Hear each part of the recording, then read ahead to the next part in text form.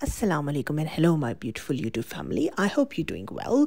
Today we are making gulab jamun. This is my mum's recipe which I have got finally after requesting her so many times. So let's start without any further ado. So first of all we are going to make some simple syrup. This is a saffron infused sugar syrup. You can use cardamom powder or cardamom pods, but I have used some saffron.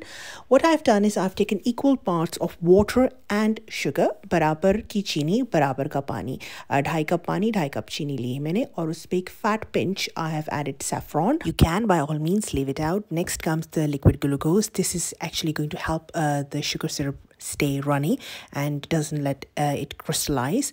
Next thing comes ghee. I'm actually going to heat some ghee for frying my gulab jamun.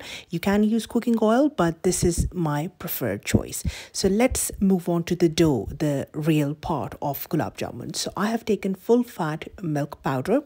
Into that I have added some plain flour, sada maida, and then I've got some suji, semolina, very fine semolina, and some cardamom powder, optional if you like, and then I've added 1 teaspoon of baking powder. And then next comes a little bit warmed up ghee, 1 tablespoon. One thing I would say, the measurements that I've taken, please stick to it if you want to achieve the perfect results. Otherwise, अगर आप ये measurements नहीं use करेंगे तो probably आपकी कोई ना कोई issue हो जाएगा, सही तरह नहीं बनेगा.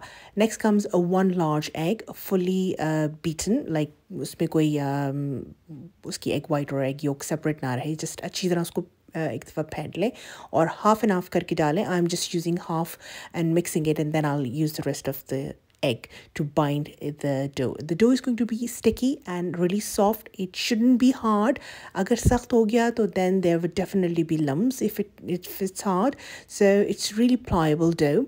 I've oiled my hands and then I've just rolled them out, about a dozen or 15 gulab jamuns of medium size, and if you'd like to fill them up, yeah, go on, have some stuffing, go on, have some experiment with it. Then I'm going to fry them on a very, very low flame. What I'll do is I'll let them sit in that warm ghee and let them come up to the surface. As you can see, they've just come up to the surface, and then I've used a spider to actually move them around. It will take about anything between 5 to 7 minutes, and there you go. Just soak them in the syrup and they're ready to dish out. And do remember me in your prayers, and do like and subscribe to my channel. I shall see you next time. Bye.